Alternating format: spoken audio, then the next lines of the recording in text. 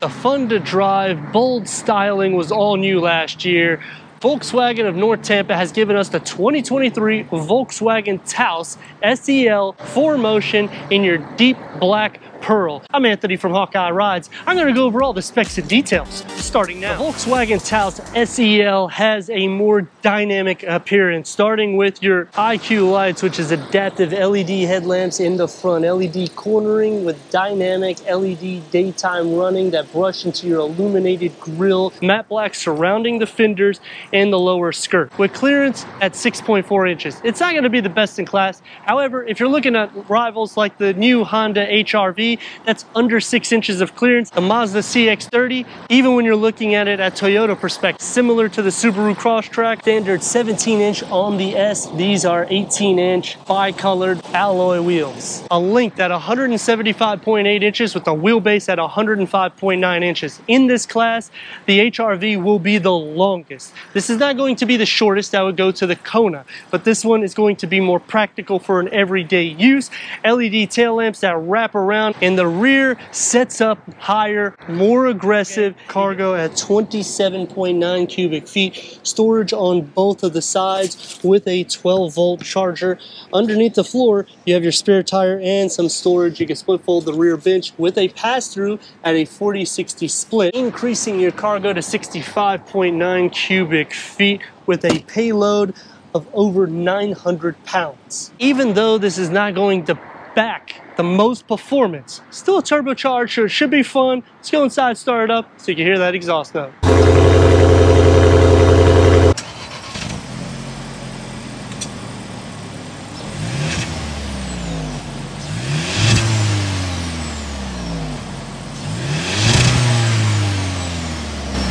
Performance with a 1.5 liter TSI inline 4-cylinder turbocharged, producing 158 horsepower and 184 pound-feet of torque. That's paired to a 7-speed DSG, which is because it is the 4Motion. If you got the front-wheel drive, it would be an 8-speed, so you can understand why it's more fun, because it's a dual-clutch transmission.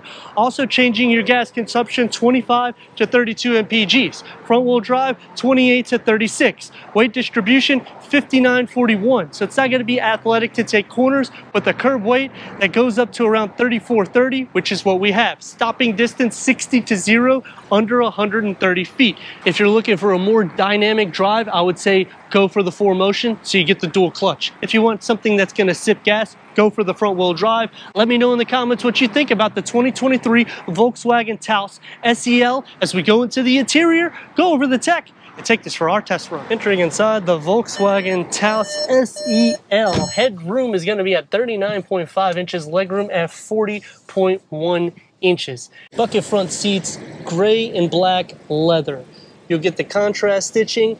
You're going to get 10-way power adjustment for the driver, 4-way manual adjustment, they're heated seats, your everyday materials with the gloss black and that gray mixture for the leatherette, contrast stitching, one touch up and down for your windows. It's going to be more firm to ride. Pretty large storage pocket. The dashboard gets this gray/black gloss that goes through the whole dash. I do like the futuristic style with your digital gauge cluster. It's also multi-function, so you can have your driving data, your assistance setting, your navigation, your audio sound system, your Bluetooth connectivity. 3-spoke leatherette steering wheel, multi-function. It is heated. Through your 8-inch infotainment.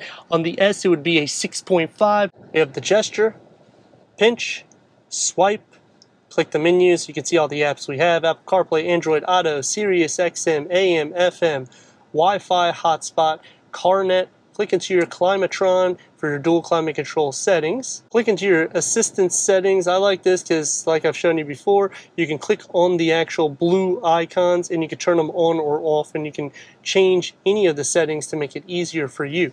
Switch it to reverse. We have a reverse camera with your reverse parking sensors. You get a storage compartment on the top, working down the lower with the gloss black around your air vents, dual climate control settings, wireless charging pad, 2 USB-C ports, and a 12-volt. You have your driver mode select. Cup holders, a 16.9 ounce fits without any issue. I would say a 20 ounce will be max. Area for some pins or your key fob. Going to be soft for your elbows. Open up inside. It's deep It's just not so wide. A large pano moonroof that goes all the way to the back seats. Let's see how I look back there. For the back seats, I'm at 37.9 inches of headroom, 40.1 inches of legroom. Flat bench, and it's pretty wide in the interior, except for the fact that it does not have a flat floor. You get one USB-C port, your air vents, storage behind both of the front seats. Door panel gets the everyday materials all over. It's going to be more firm in the back, one touch up and down for your windows, and it's a pretty decent storage pocket. Sitting into the center, headroom is still no issue, nor is leg space, even though I am sharing feet, butt, shoulder space. Obviously, I'm blocking the air vents, but you can feel the air circulate all around you. So any of the rivals, this is going to beat it with the feel of the air, with the feel of room, and the fact that I'm 6'3" and I don't have to really sacrifice sitting into the center. Taking the 2023 Volkswagen Taos SEL out for our test run, a 1.5 liter 4-cylinder turbocharged, 158 horsepower. Doesn't sound like a lot, but you gotta also think this thing weighs under 3,500 pounds. So it is quite a bit. Even though this is a box structure, it sits up higher than most of the rivals. Ground clearance is over 6 inches, so you're pretty good with that. Because this is the 4Motion, you get the dual clutch, so it's more dynamic with the drive for your everyday in and out. If you want it to be more of a gas sipper, like I was saying on the exterior, option the front wheel drive and you'll get the 8-speed Tiptronic, which there's nothing wrong with either the two. Just you will see that this is going to be a little bit quicker because of the shifts. 184 pound-feet of torque. For speed bumps, you're going to obviously feel a little bit, but that's at like 10 miles per hour. It's pretty soft for the suspension, so I do like that. The front windscreen, it is large and all the windows around it, so nothing sleek here. Very traditional and something that helps for safety. Driving it just normal, you're gonna be hitting about a 2.5 to 3 RPM. The air noise filters in, there's no dual pane windows. If you need to have some more speed, a little bit of dynamics, but at 59.41, I wouldn't do anything crazy. Now, there is 3 things I like and 3 things that I dislike, because anything more than that, I'd be buying this Taos.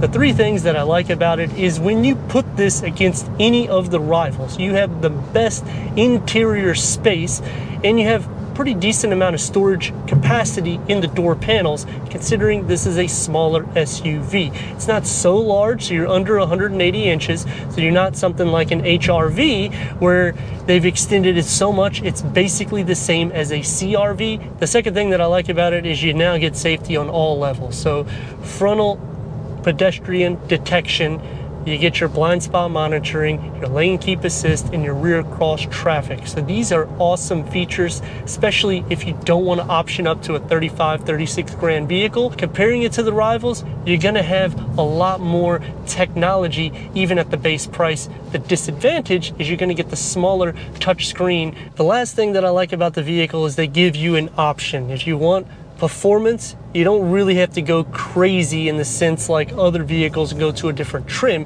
You just option 4-wheel drive. If you want better economics in your fuel, you just go to the front wheel drive. It's awesome because you now can tailor your vehicle any way you want for the interior specs, and you can get that with a dynamic drive or better economics. 3 things that I dislike: the steering wheel doesn't get the touchpads or your climate control, and that is something that, I mean, I think it should be, especially when you're in the SEL trim. Turn radius at more or less a stop point is gonna get about almost 3 lanes. Give her a little go.